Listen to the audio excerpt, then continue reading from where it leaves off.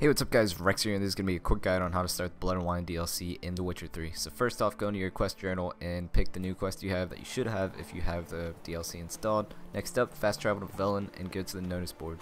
There should be only one quest there if that's for the DLC. I had a bunch because I haven't really done many quests in Velen. But I'm pretty sure that if you have done a quest in Velen, you'll only have one. So just pick that up and keep following the quest line and you'll be in the new area in no time. So hope you guys have fun. Just to let you guys know, the recommended level for this DLC is 34.